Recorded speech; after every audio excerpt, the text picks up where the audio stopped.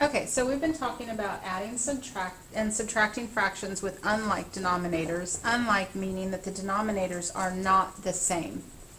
The first part, they gave us a picture to represent a fraction, and we have to figure out the fraction that goes with the picture. So when we look at the circle and it's completely shaded in, that would represent one whole because both pieces are shaded. Where the other side, only one half is shaded. So that picture together would represent 1 and 1/2. Our plus sign tells us that they're going to want us to add these two together. Our second picture, again, we see one whole shaded, representing a whole.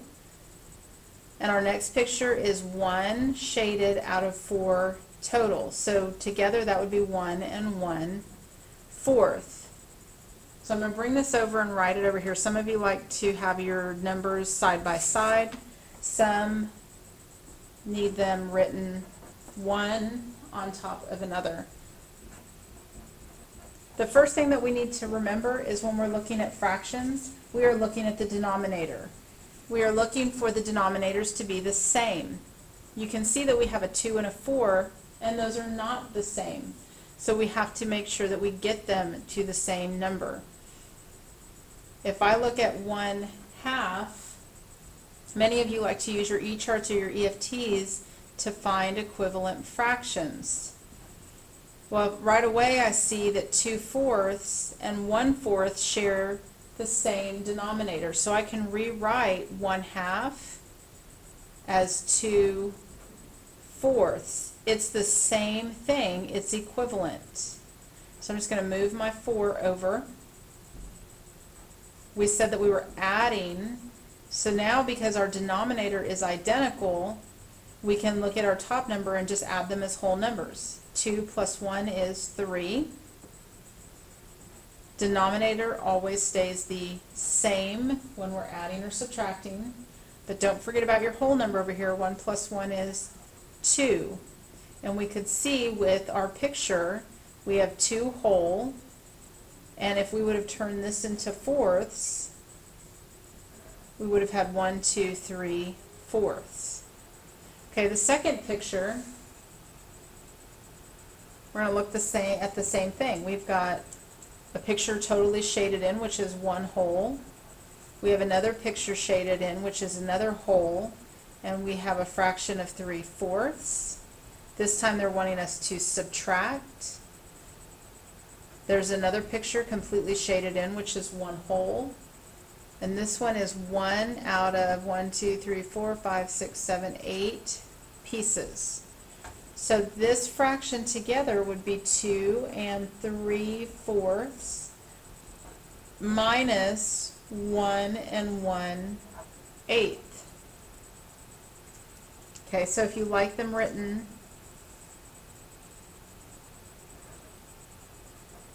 two and 3/4 minus 1 and 1/8.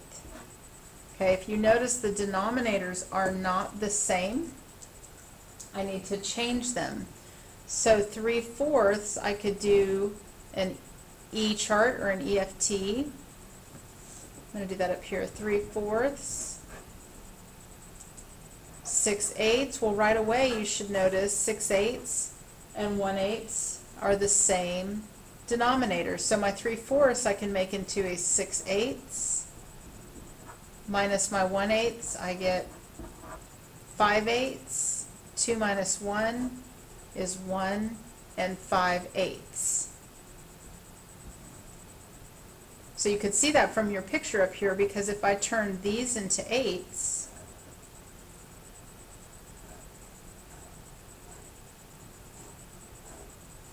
and I am taking away 1 whole, this would be 6/8, and I'm taking away 1, which would make it 1 and 5/8. So you can use your pictures to help when they give you pictures. Okay, so when they don't give you pictures, they look like this. They're going to give you 2 fractions that you need to look at to determine how are you going to add or subtract. This one is addition. I can tell because of the addition sign. But look at my denominators. They are unlike, or they are not the same. We need to make them the same. So I can do an EFT for 1/4.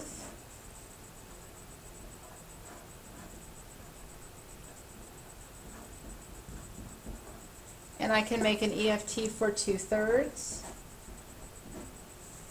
Right away I'm looking, do I have anything the same? No. 4/6, common? No. 6/9, do I have a common denominator? No. So I'm going to keep going. 8/12, 12, yes, I have a common.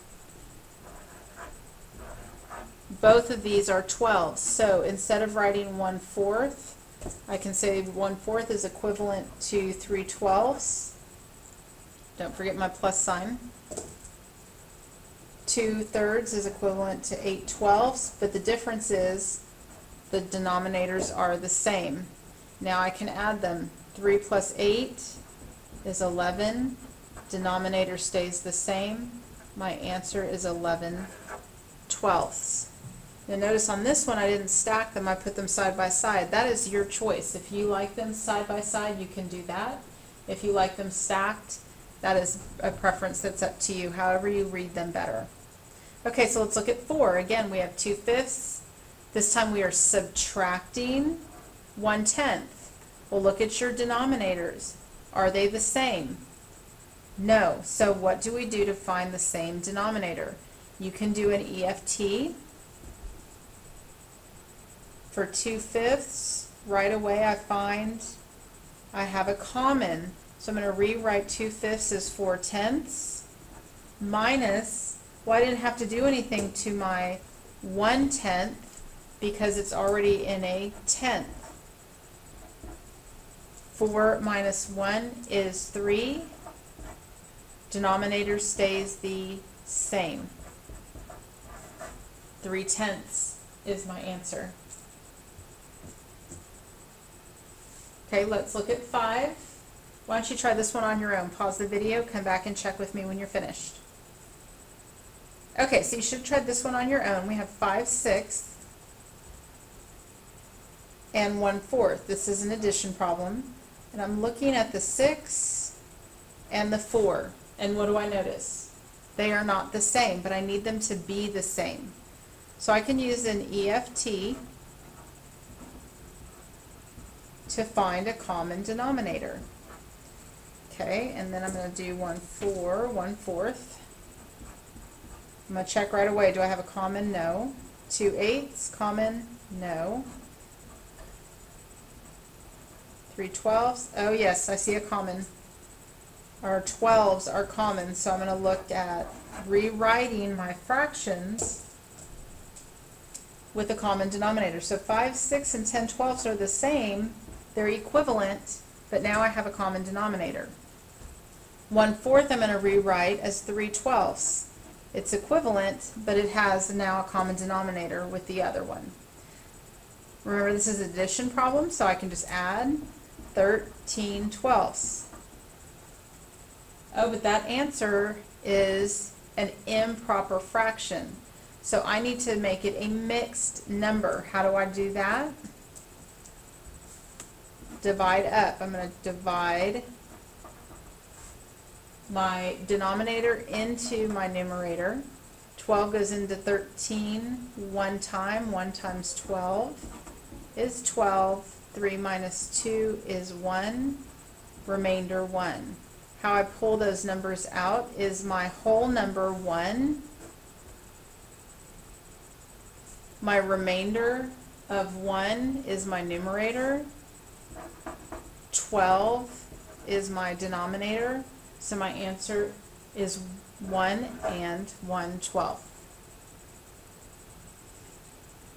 Okay, let's try another one. Let's skip down to 9 so we have some more room. Go ahead and do number 9 on your own. Pause the video, then come back and check with me. Okay, so number 9 is an addition problem. I look again at my numerators. They are not the same. But I know that 10 and 5 share, they have a 10 in common. Well, how do I get my 5 to a 10? I can multiply times 2, but whatever I do to the bottom, I have to do to the top, and that gives me 8/10. So I can rewrite this as 3/10 plus 8/10. Now, if you struggle with math facts and you could not see that, you could have easily done your E-chart or your EFT, because you would, I'm sorry, I did that wrong, my 8/10. The very next fraction would have been in common with your 3/10. Add them up, 3 plus 8 is 11. Denominator stays the same. We have the same problem we did just a minute ago. We have an improper fraction. I need to make that a proper fraction, so I'm going to divide up 10 divided into 11. It goes in once. Remainder 1, so we write that as 1 and 1/10 is my answer. Okay, so let's look at a problem with the recipe at the bottom. Let me zoom out just a little bit so that you are able to see the recipe.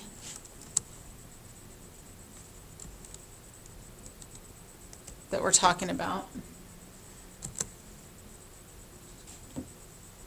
So a lot of mistakes were made on this one where it said how much sugar is needed in the recipe. Well, we went over to our side. Well, we've got brown sugar and regular sugar. A lot of you just grabbed the regular sugar and answered the question. But this needs to be 3/4 representing brown sugar. If we're finding how much is needed, we're adding 1/2. Same issue as above. We need to look at this problem and look at the denominators. I noticed a 4 and a 3, but a 4 and a 3 are not the same. So if I know my math facts, I know that 2 times 2 is 4, and whatever I do to the bottom, I have to do to the top. So I know that 1/2 is the same as 2/4. So I can rewrite 3/4 plus 2/4. Now my denominators are the same. I'm going to add them, and I have 5/4. Same problem as we just talked about. We have an improper, so we're going to pull that improper out. And it's the same as 1 and 1/4. Number 13 says, how much more flour is needed than brown sugar?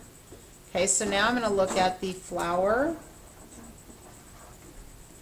and the brown sugar. How much more tells us that we are subtracting. Flour is 1/3. Brown sugar is 3/4. Dan is also our keyword of subtracting. So I know that I'm going to have to subtract these two numbers. I'm actually going to use a different piece of paper so that I have room to show you, because they didn't give us a whole lot of room. So we said 2 1/3 is our flour, and 3/4 is our brown sugar, and we are subtracting. Okay, so the first thing I look at still is my denominators. Are they the same? No. So I need to get a common denominator. 1/3 is the same as 2/6, which is the same as 3/9, which is the same as 4/12. Okay, for 3/4, make sure I do not have a common yet. No. 6/8, no common. 9/12, I see a common. There's that 12 again. Okay, so I'm going to rewrite. This is going to equal 4/12. This would equal 9/12. So if you had seen it ahead of time and saw that you needed to multiply those two by 3, those two by 4, you would have gotten the same fractions to subtract. Now what I notice is 4/12, I can't take 9 from 4, but I can borrow. I'm going to give 1 to my other side, which I'm going to have in the form of 12/12, which will make this 16/12. 16/12 minus 9/12 would be 7/12. Bring down your whole number. Your answer is 1 7/12.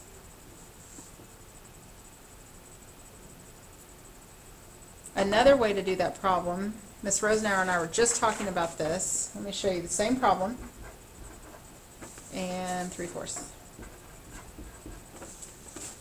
And we're subtracting it. Is to start off with all improper. Remember, with improper, we're going to multiply and add. So 3 times 2 is 6, plus 1 is 7. Denominator stays the same. Bring your 3/4 over. We could have done our denominator the same first or second. So I need to get the same denominator. And remember, from our last one, we knew that this was 12. So I'm going to multiply times 3 to get my 12. And times 4 to get my 12 on this one. Now I can subtract 28 minus 9.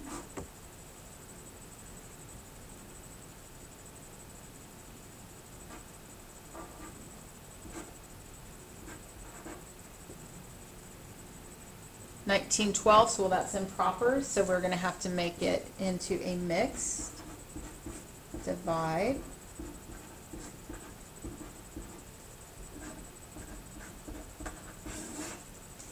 Did we get the same answer? 1 7/12 that way, 1 7/12 that way. Same answer. This one's probably a heck of a lot easier, so use whichever one works for you. So let's try 14.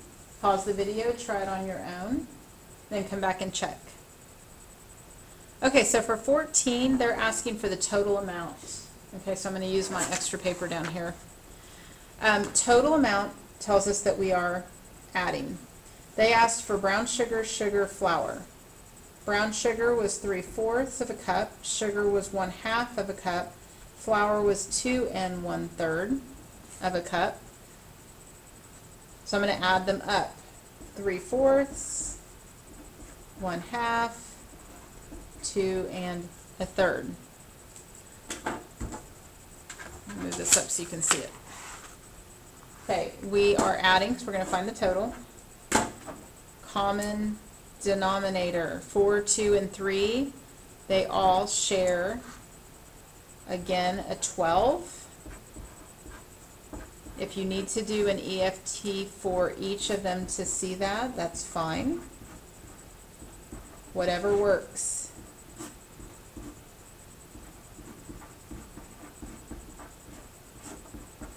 The problem with EFTs that you're going to find is some of them just take too darn long and you're wasting your time. So if you're not comfortable with math facts, get your math facts practiced so that you have them. So this would be 9/12, 6/12. Those of you who are my mathematicians who can multiply really easily. Okay, then we're going to add them all up. 9 plus 6 is 15, plus 4 is 19/12. Bring down your 2 whole. This is improper. Get it out of the improper. We have 1 7/12, which we need to add, so this would be 3 1/12. So we could have found an improper first, got the same answer.